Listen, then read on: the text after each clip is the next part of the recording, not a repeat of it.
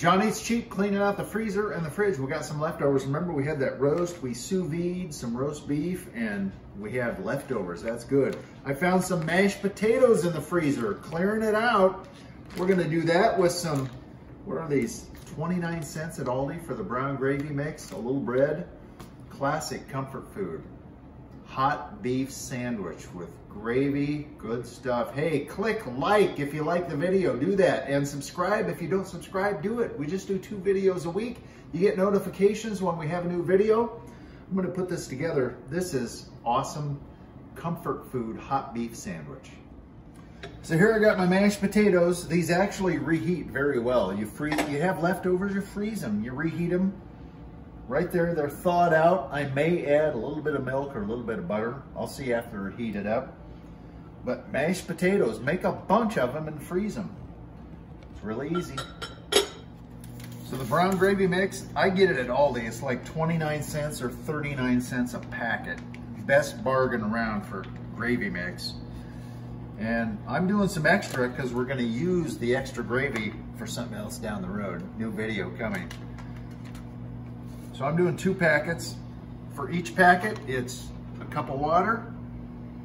So I got it turned up to almost high, and we're gonna stir in the cold water. Just whisk it up and heat it up. It's that simple. And it'll get thick, and voila, you have gravy. And you like to use this and have it on hand to like put in stews and stuff. I put it in stew, any beef soup, beef and noodles. I put it in there. It's extra flavor, and it's extra thickening. It's really, really versatile and very cheap. A lot of flavor.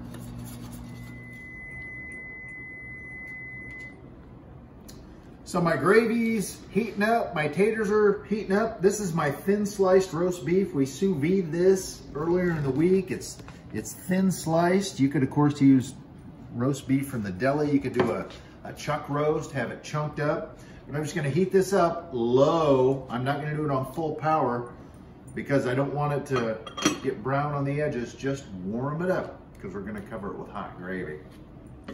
All right, everything's heated up. Gravy's done, taters heated up, roast beef heated up. Let's build a hot beef sandwich.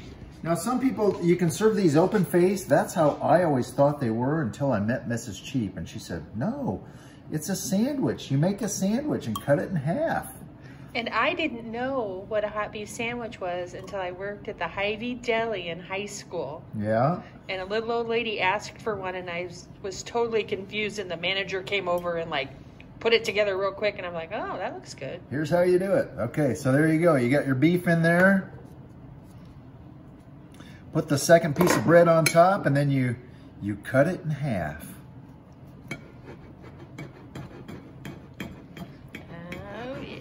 And if you want to be like a restaurant, I mean, these are so big in diners. This is like, you know, the $5.95, $6.95 lunch special.